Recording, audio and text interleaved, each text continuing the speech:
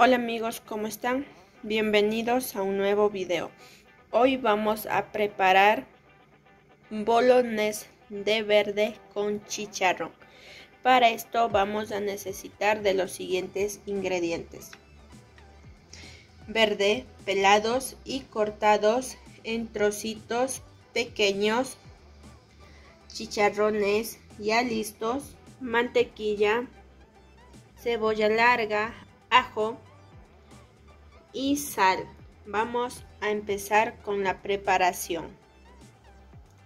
En una olla con agua vamos a agregar los verdes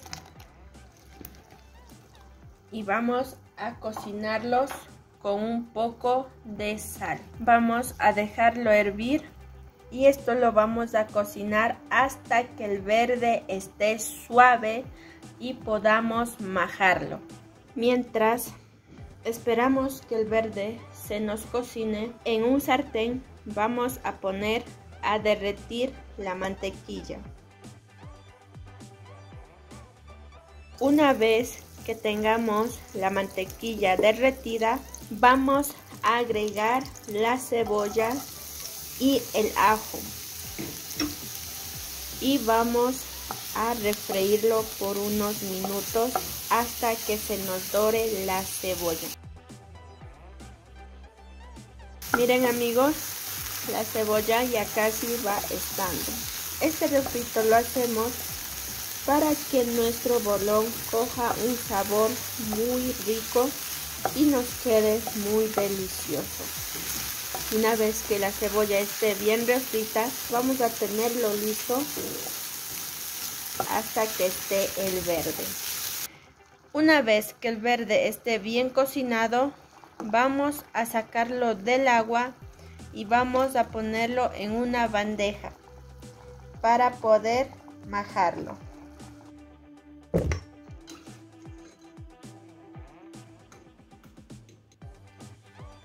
Vamos a sacarle escurriendo bien el agua, que nos quede casi sin nada de agua. Una vez que tengamos el verde sacado en una bandejita, vamos a poner nuestro refrito y lo vamos a majar.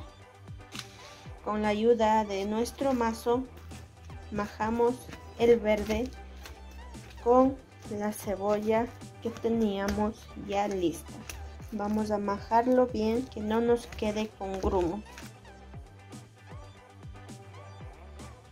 Una vez que tengamos el verde bien majado, vamos a agregar los chicharrones.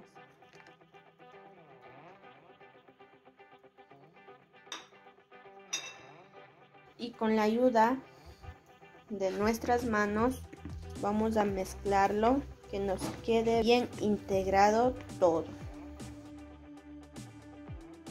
Y una vez que tengamos todo bien mezclado, vamos a hacer las bolas de verde con la ayuda de nuestras manos. Cogemos un poco y vamos a hacer una bolita.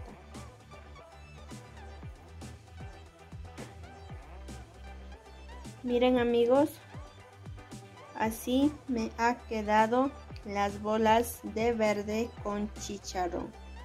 Miren, no están ni muy grandes ni muy pequeñas. Esta me salió pequeñita porque ya no me quedó más majado. Miren, me ha quedado 4 grandes y un pequeño. En un sartén con el aceite caliente vamos a freír nuestros bolones. Yo por el momento voy a freír 2 bolones y el resto lo voy a guardar para mañana.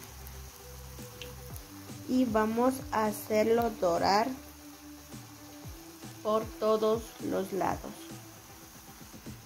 Una vez que se hayan dorado, vamos a irle dando la vuelta de esta manera hasta que se nos dore por todos los lados.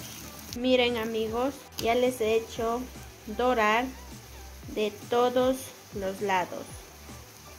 Ya mis bolones ya casi están listos, como lo pueden ver. Y listo amigos, aquí tenemos ya nuestros bolones listos para servirnos. Lo podemos acompañar juguito de carne, pollo, huevito frito, una tacita de café o lo que más nos guste. Bueno amigos, eso ha sido todo, espero que les haya gustado y nos vemos en un nuevo video. No se olviden de suscribirse y dejarme sus likes. Chao.